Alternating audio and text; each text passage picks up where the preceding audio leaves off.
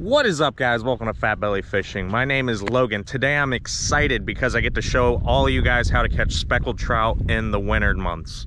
I live in Florida, so the winter months aren't as harsh as Louisiana or Texas, but the method will work. I'm going to be going over step by step throughout the whole course of the video what areas I'm looking for these trout, what bait I'm using, what color, and most of all, I'm going to be catching speckled trout. Now, there's a few questions we have to ask ourselves. So the very first one, if I was a speckled trout, what would I want to eat this time of year? It's cold out, it's not always sunny, it's usually windy. What kind of bait fish is around that I can target as a speckled trout? Usually in the winter month, a lot of the inshore species target shrimp and crustaceans like crabs, sand fleas, the little mangrove crabs, especially for sheephead, but that's another subject. They're basically looking on the bottom because all of the inshore bait fish has moved offshore for the most part. I'm gonna help you guys catch a trout so you can go home and have beans, rice with Jesus Christ and Byron. Here's the lure that I'm fishing with today. The Skelly shrimp lures by Catchco are so durable. I've been fishing in these for like 3 episodes and it has not broken yet. Boom. I don't know if you guys just heard that, but a big fish just ate over there. See if Mr. Skelly himself can help me out. Look at that tail action. Whew, sexy. I'm gonna show you guys how to work these lures. It's so simple, even a sea cucumber could do it. If you're a sea cucumber, you might want to click off the video. Bait of yours, chuck it out there. Let it sink to the bottom. And then pop it off the bottom so that bait is twerking his little butt on the way back in. I'll tell you what, if I saw a shrimp twerking, I'd eat them too.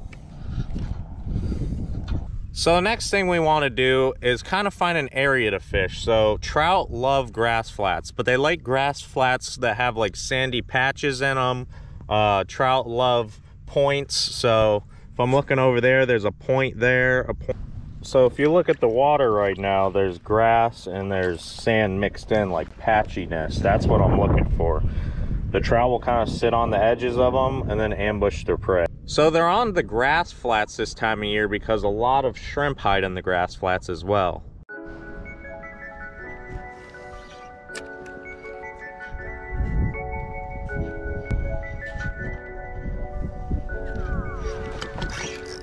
Oh, there's a trout. Trout. That's a good trout too. Shoot, he's probably 18 to 20 inches right there. Yeah, that's a good one. Ooh, he hit that close. I love thick trout like this. All right, let's get you. Look at that trout right there. That's an epic trout. Oh, look at the yellow in his mouth. Isn't that beautiful? He's probably tired.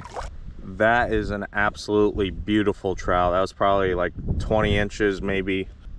He hit it so close. I came over here looking for the trout and I ended up catching a snook as well. I don't know if I showed it yet, but basically I'm just fishing a grass flat that kind of protrudes down in the water into a big hole. And I figured they'd be over here and pretty accurate. I genuinely want to teach you guys how to catch fish. That's kind of why I'm on YouTube, whether it's redundant or not. It's things that work. Something you guys can also do is see these schools of mullet right here disturbing all the water. Trout and redfish will follow behind them because mullet will kick up crustaceans like crabs and shrimp, and basically it's a free meal for them. So don't be afraid to cast into groups of mullet like this.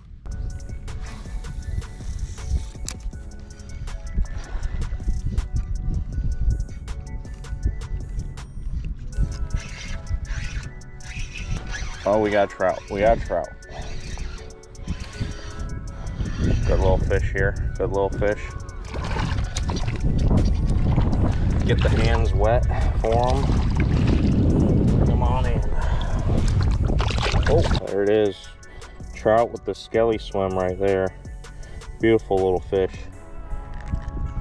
We want the big papa trout, but he'll do for now. Just got a little trout on the skelly here. A little baby. We'll let her go. Be free, little one, be free. Well guys, that's all I got for you today. If you guys enjoyed this video, please like and subscribe. If you guys have any questions, leave them down in the comments. As always, tight lines and a margarita. Good time.